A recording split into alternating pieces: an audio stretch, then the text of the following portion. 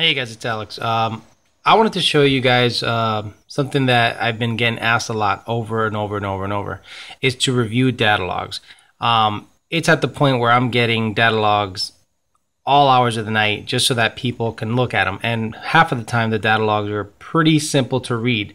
There's just a couple of basic things I'm going to show you on this video. And sorry for the crudeness of the video. I have my cell phone up to this computer, but I just want to kind of give you a quick look as to what to look at when you're data logging or you're looking at your data logs. There's a couple reasons you have to know how to read logs. First of all, you want to make sure, the changes that are made in your car are actually taking place, how your car's health is doing, all that shit. So let's go open a file. Okay, I want to open a data log file. First of all, download SCT Live Link Gen 2. Okay. So what we're going to look at is we're going to look at logs from a 2015 Mustang that was bone stock. Okay, this gentleman asked me to come up to the track and take a look at his log, log the car, take a look at what's happening. He said the car kept feeling like it's falling on its face when he would launch out of the hole. I said, okay, let's take a look. So when you open a data log file, it looks like this fucking mess. This mumbo jumbo of bullshit that you don't even know what the fuck to look at, right? It's so confusing. Oh my God, it looks like a heart attack. Okay, well, let's do this. Let's take the mouse and we're going to go right down here to this, second to the right icon, and we get rid of everything except what's highlighted. Now, if you see the check mark, the thing that's open is RPM. That's what I like to start with. I like to start with RPM. So when you look at this, let's max it out. Go up here, go to max. Okay, this is the whole data log. So if you look at it closely, it kind of makes sense. Okay, think of it this way. This is first, second. So 1 to 2 shift. So 1. Okay, so this is fourth. This is where he rings it out. Okay, now we're going to see how fast he was going fourth. See, I leave the cursor here, and we're going to look at mile per hour. Where the fuck is mile an hour? Yeah, I'm doing this one shot because I don't want to edit this. Okay, right here, 106. So okay, so we're on the right track. So there's mile an hour. Mile an hour climbed with the RPMs. That's good. Let's erase mile an hour. And I'm going to look at pedal, meaning what he's commanding, what he wants the car to do. The way you highlight is you right click, hold it down, and drag it across. Okay. Now what that does is that zooms in. It makes it bigger. Okay. So basically when you see this up here, this, square up here at the top, he's to the wood. When it drops off here, he's off the pedal. So on the pedal, off the pedal. Okay, let me get rid of RPM. Okay, so this is his pedal. First, second, third, fourth. Okay, so we want to see what the car's throttle is doing. So pedal is what he's commanding. Let's see what the throttle is doing. And that's usually ETC actual, electronic throttle control, I believe, actual. Boom. Okay, there's obviously a difference right here. He wants all of it, but the car is saying, fuck you. Well, why is it saying fuck you? I thought he had traction control on. Nope, we confirmed traction control wasn't on. Nothing of the sort. So, throttle, he wants all of it, but the car is saying, nope, fuck you. But in second gear, fine. Third gear, fine. Fourth gear, fine. So what's happening? What is happening? So we said, do another run, try something else. So I'm going to open another data log file. Run number 2.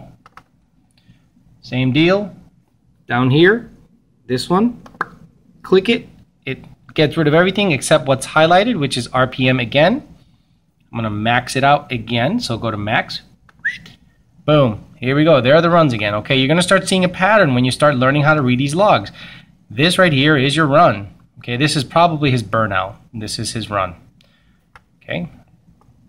All right, so back to it, right? RPMs, I'm going to do pedal position. Okay, he wants pedal. So he obviously lifts between the shift. Let's see what the car did. ETC actual. Again, ETC, click it, and boom, again, the throttle is limited. We don't know why the fuck it's happening. So I started thinking, okay, well, this is a bone stock car. The way he was actually launching at the track was slipping the clutch, slowly taking the clutch out. That's usually the way I like to, launch a car that has street tires or drag radials on a stick. But since clutch protection is still turned on these cars, Guess what? The car is trying to protect itself by limiting the throttle so you don't burn the shit out of the clutch. So I said, you know what, dude? Dump the clutch the next run. Just fucking dump it at about 2,500 RPMs. Dump it. And that'll take clutch protection away. It might chatter the wheels. It might wheel hop a little bit, but it won't limit your throttle anymore. The car was going like 13.5, 13.6. So let's look at the last data log. Run 4. Again, you're going to become a pro at this. And then you go to max. Yes, you can do it. All right. All right. RPM. Again, let's see what he wants, which is pedal. What the car gives him. Boom. They match. So what happens? The car was going into severe clutch protection. Basically, every time he slid the clutch out real slowly, it wore the clutch out, and for whatever reason, the car's logic said, nope, when, output shaft speed does this and the RPMs do that, we're going to protect the clutch. But when you dump the clutch on a car that has a bone stock tune, it limits basically clutch protection. So basically, he's absolutely getting all of it right here. There's not much, clutch protection going on. He wants the throttle. It's given to him. So again, this is what he wants and what the car gives him. See? Full throttle. So first, lifts. Second, obviously second's pretty short. Third, fourth. Okay? Reading data logs is a bit of a pain in the butt, but once you get it, you're going to get it. So now we're going to look at timing. I'm sorry for the length of the video, but look, we got to get through this shit. Just so I don't have to make another video and you guys don't have to hit me up at midnight about how to look at logs. The way I look at logs, timing-wise, I highlight the last gear run, the last walk pull. This is 4th gear out the back. Okay, 4th gear out the back. Now I'm going to look at your timing. Boom. That's your car's timing, okay? So it's up to about 24... So this is a bone stock car. I think it sees 25 max, 2550. Then it starts to go down. We want to make sure it's not knocking. So we go to the knock, highlight knock.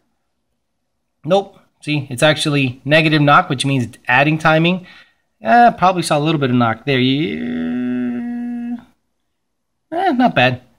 Not bad. And then, all the way out the back, 7,000 RPMs or so. This thing was adding timing. Again, negative knock is a good thing. Okay, negative knock.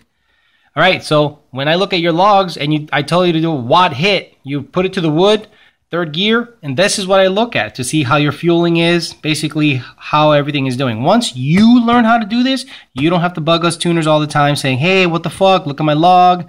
And then you can actually call out a tuner that's telling you it looks fine when in actuality you probably a lot knocking like a motherfucker and they don't want to tell you. Sorry for the long video, guys. I just want you guys to learn a little bit about how data logs are read so that you guys, anyone that has a modded car that has widebands, sorry Camaro guys, you still don't have widebands in the fucking things. What year is it? You guys that have widebands in the shit can pretty much monitor what's going on, see what your air fuel ratio is, all that shit. It's all here. Learn the log. Learn this, you mod your car, you should know how to monitor your car via a data log. Thank you.